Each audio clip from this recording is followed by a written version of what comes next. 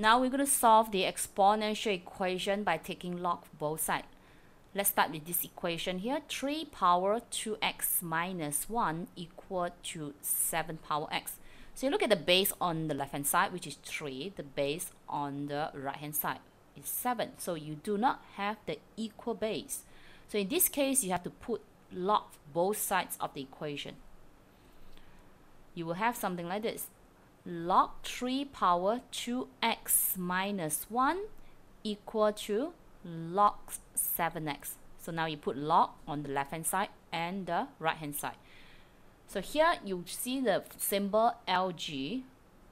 This is actually log base 10x. That is the log inside your calculator. Next, I'm going to apply this formula.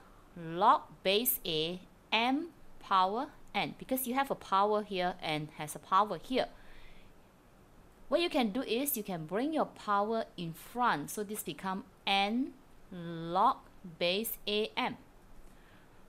For this equation, you have the power 2x minus 1, you bring in front. Remember to use a bracket here, times log 3 equal to x log 7. Next, you have to expand.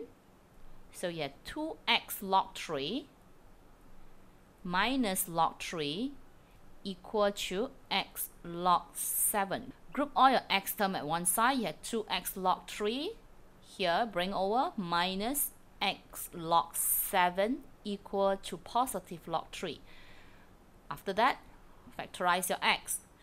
You have 2 log 3 minus log 7 equal to log 3. Therefore, your answer for x equal to log 3 divided by 2 log 3 minus log 7. This equal to 4.371.